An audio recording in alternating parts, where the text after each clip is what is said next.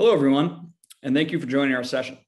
My name is Kip, and I'm here today with my incredible colleague, Quoc, to share our own trials and tribulations running BERT at scale.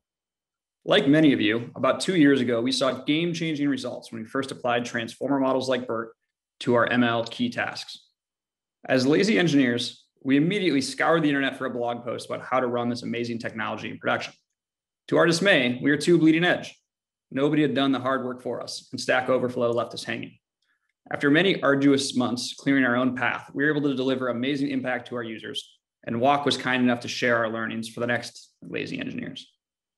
We've received awesome feedback since then from the community about how we've helped them out, as well as heard great suggestions on further improvements for ourselves. Today, I hope we can help many of you out with both this specific challenge, as well as share our general playbook for bridging the gap from paper gains to user impact with ML. So first off, who are we to be schlepping advice?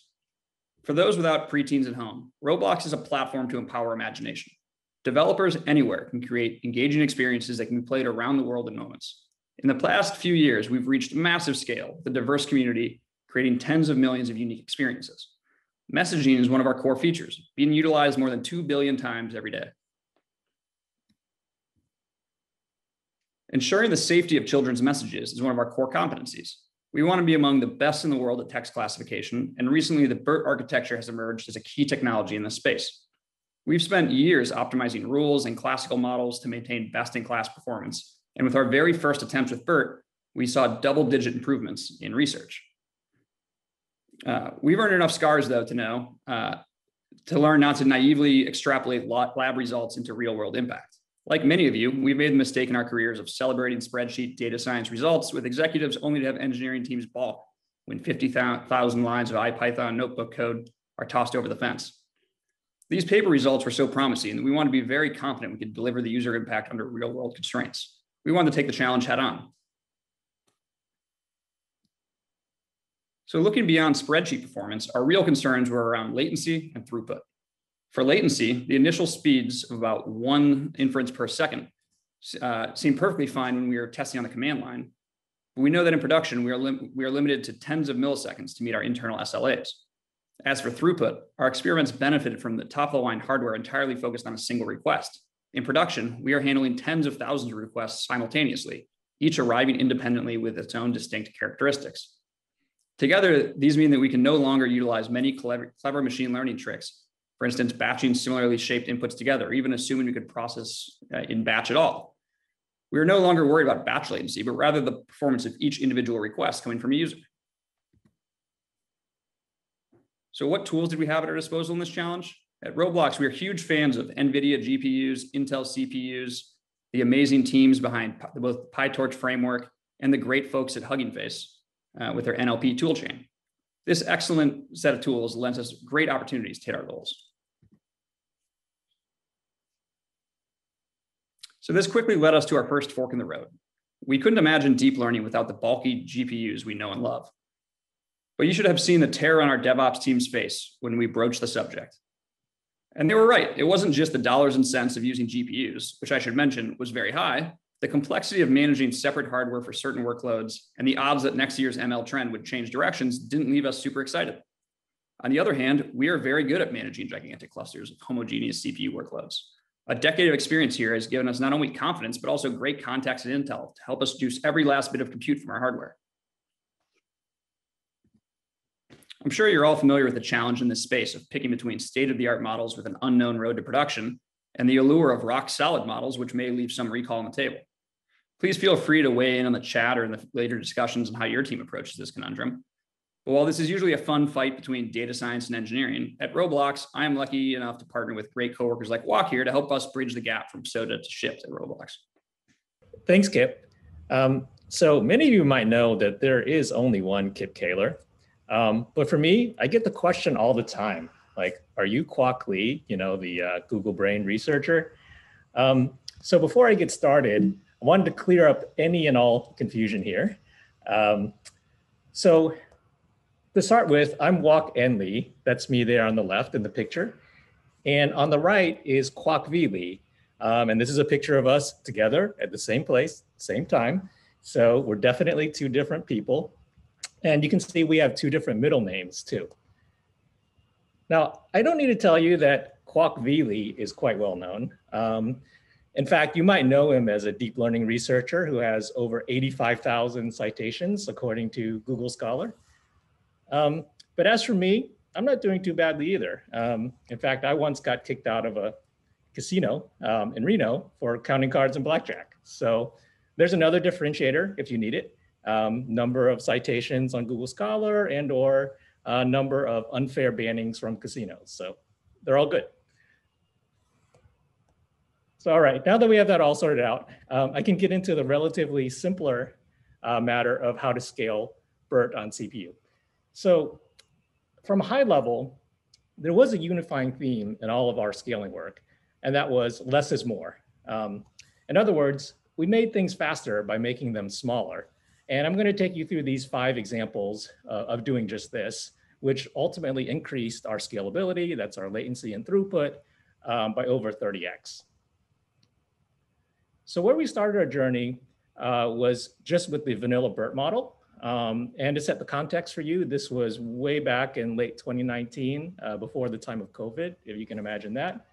And we had just trained our first BERT models. And while the accuracy was great, we had a big problem. It really seemed like the vanilla BERT models just were not very fast or scalable. So in fact, if you look inside the pink box there, we were seeing average latencies of about 330 milliseconds and awful throughput of under 100 messages per second. And this is on a large 32 core machine. So not very good. So the first really big breakthrough that we had was making our models smaller by using something called DistilBERT instead of BERT. So this literally just means replacing the BERT model with the smaller DistilBERT model and fine tuning on that instead, which is very easy with Hugging Face, by the way. So we'll talk about the details next, but as our first big breakthrough, we were able to cut our latencies down to 171 milliseconds on average on our benchmark, and our throughputs almost doubling up to 185 messages per second. Yeah, so to give you an idea of why we saw this kind of 2x gain with DistilBERT, this depiction might help. So DistilBERT is an example of a student model trained from a teacher model using a process called knowledge distillation. So in this case, the teacher model is just the BERT base model, which has twice the number of transformer layers and almost twice the number of parameters as well. So not coincidentally, inferences on DistilBERT are twice as fast as BERT. But luckily for us, we only had to sacrifice about 1% of our accuracy as measured in precision recall AUC in order to get that. So continuing with the theme of less is more, our next big optimization came from smaller inputs. And so what smaller inputs means in this context is avoiding the zero padding of input vectors that we pass into the DistilBERT model.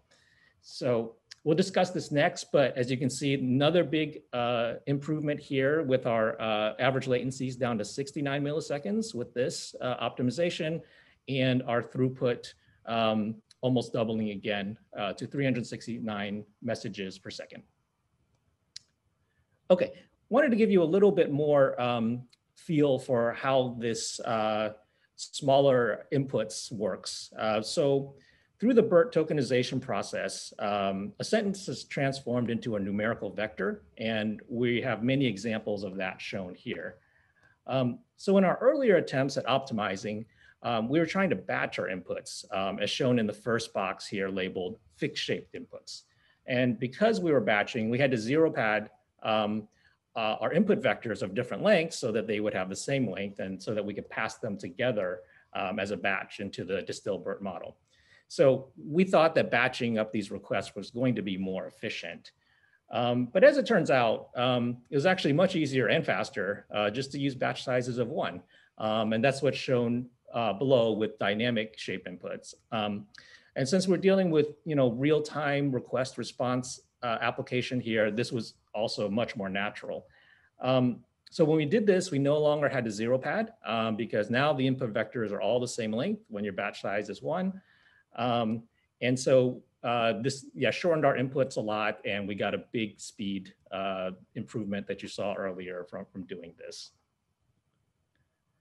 So our third example of less is more we want to share is quantization. And this was actually what provided us with our biggest lift. And it's the biggest part of why we could achieve a 30x improvement over our BERT baseline. So just with these three optimizations you see here on this chart, we got all the way down to 10 milliseconds of latency on average and over 3,000 requests per second on a 32-core machine.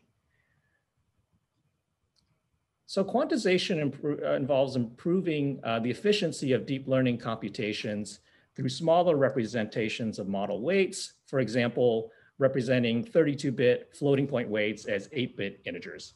The specific quantization technique we leverage for our DistilBERT model is called dynamic quantization. And this technique involves quantizing weights after training, as opposed to quantizing during training. And this turns out to be much easier as well.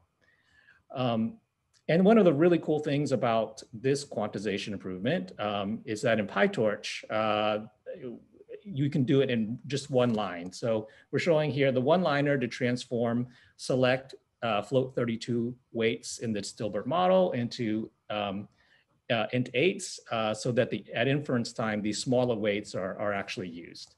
One quick note here too, this is also a change, just like with DistilBERT, where we had to give up a little bit of our accuracy in order to get the big speed gains. And this is a normal kind of trade-off that you have to think about as you're scaling up your model.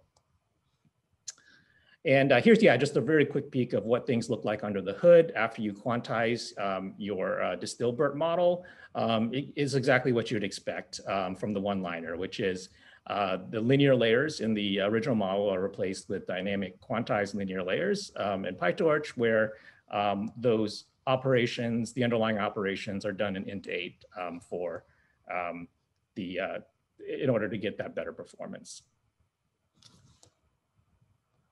Okay, so at this point, we've talked about the three biggest keys to scaling BERT inferences: smaller models, smaller inputs, and smaller weights.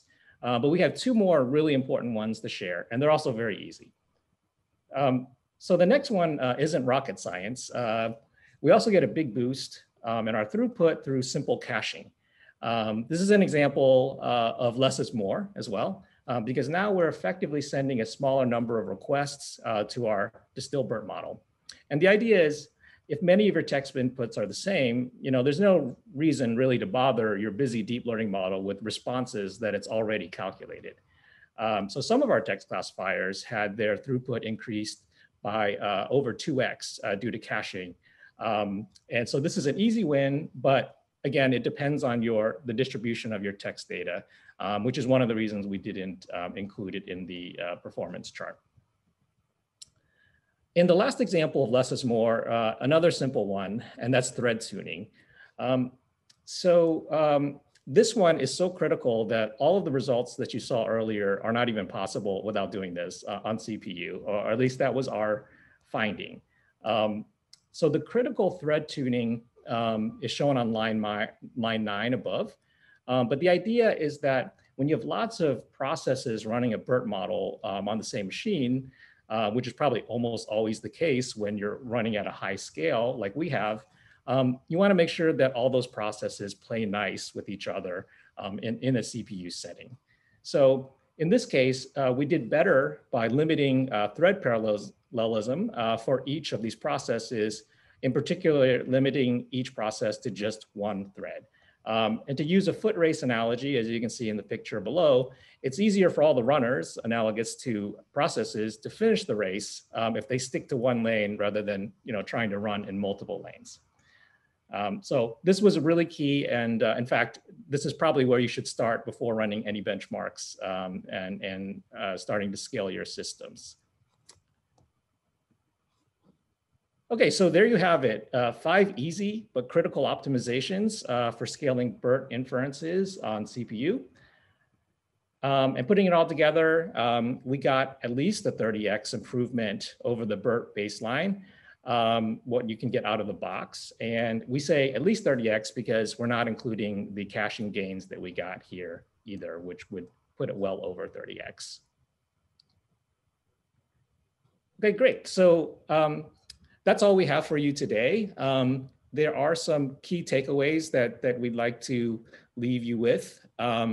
So the most important things that we talked about today are, first, that real-time deep learning applications, for these, it's really feasible and natural to absolutely super scale them, the inferences on CPU.